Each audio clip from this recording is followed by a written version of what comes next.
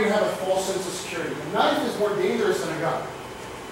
The survival rate of a pistol, not a rifle, but a pistol, a revolver, a pistol, the survival rate is higher if I get shot 2 or 3 times than if the guy had a knife. A knife is very, very dangerous. An old crippled lady with a kitchen knife that's crazy could kill me. All my training could be done. Okay? So you don't want, until you get some level of skill fighting empty hand, you don't want to pretend that you can take a flaying knife out of someone's hand.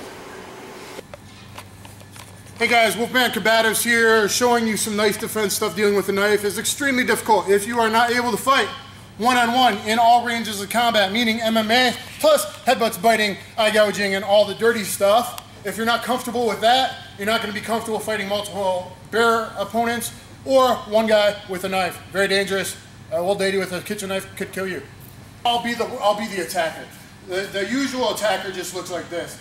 Is someone just kind of like comes up, they hide the knife behind their leg, and they're kind of like, and BAM! They swing the machine and stab you as many times as they can, 4 to 27 times, until you're bleeding and bleeding out on the street.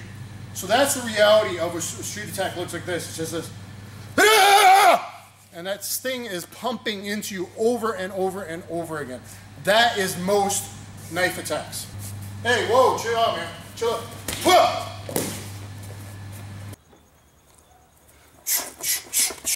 Hey man, hey man. Man, what's up? What's up?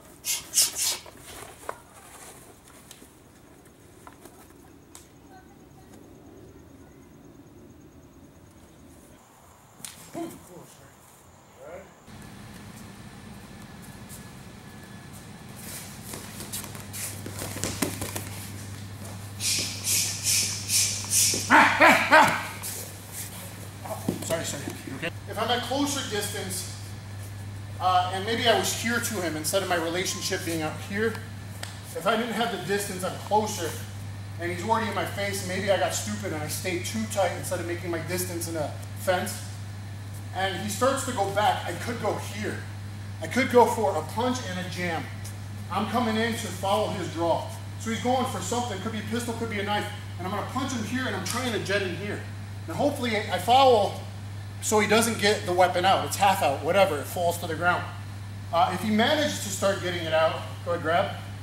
And I went late, even here, boom. And now I'm hitting him over and over and over again, and I have my arm extended to keep it straight, to keep structure. I don't want it bent where he's stronger than me and he can pump it into me. I want to keep it outplayed and keep my weight going backwards, okay? So, ideally, I want to punch and jam it and follow the draw before it's even.